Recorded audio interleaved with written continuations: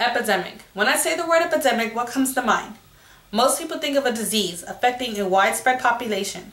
Today, I will talk about the #1 epidemic in the United States today, obesity. According to the Food and Resource Action Center, 2 in 3 of the United States population are either overweight or obese. That is a whopping 35% of the United States adult population. Hi, my name is Denise Chavez, and today we will talk about the different contributing factors to obesity, the health risks involved with obesity, and the possible solutions to this widespread issue. First, let's talk about the different contributing factors, such as poor diet and lack of exercise. Americans have a fast-paced lifestyle, and in an effort to keep up with this, food is often over-processed, high in saturated fat to be fast, cheap, and easy. While this is more convenient for Americans, this is not the best health options because it lacks the variety that they need in order to maintain a proper health and weight. This, combined with lack of exercise, is a recipe for disaster. Americans work an average of 40 hours per week. That's more than the German, the French, the English, and even the Japanese. This leaves little time to actually exercise at least 3 times per week to maintain a proper health and weight.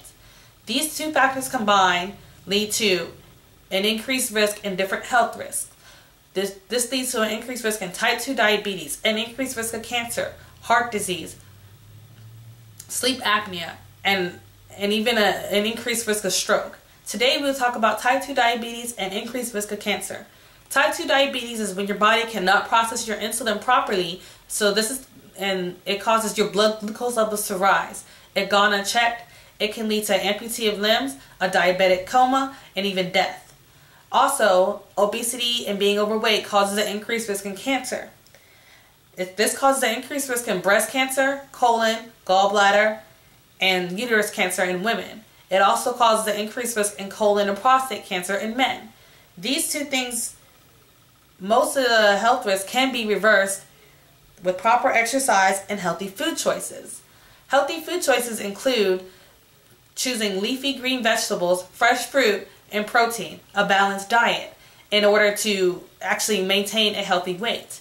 And an increase in exercise, it can be as simple as taking a walk around your neighborhood or doing sitting exercises. These two factors combined can actually help curb this widespread issue of being overweight and obese and maintain your healthy weight.